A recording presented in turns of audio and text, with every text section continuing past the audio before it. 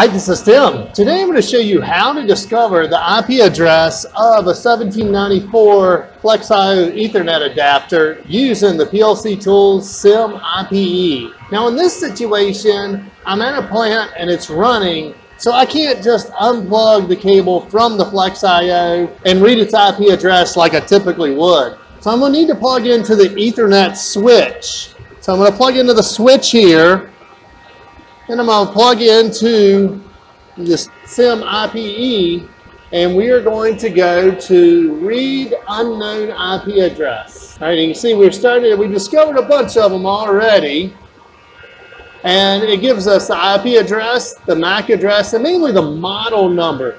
And you'll get the model number for any Ethernet IP compliant device.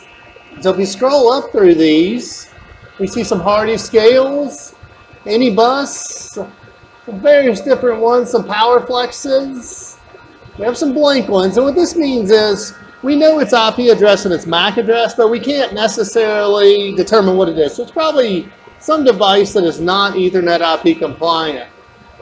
ENBT, but okay, so here is a 1794 AENT.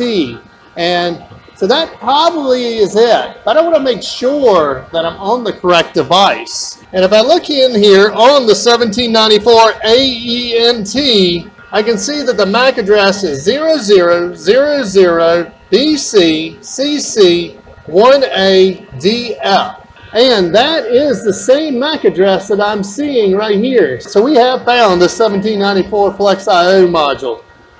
And so that tells me that its IP address is 192.168.120. I'll put a link to the PLC Tools SIM-IPE in the description. I'll also put a link to some other application examples where we show how to discover IP addresses, read whole networks, and write IP addresses to both DHCP enabled devices and replace static IP addresses on things such as the 1794 AENT, where it is Ethernet IP compliant.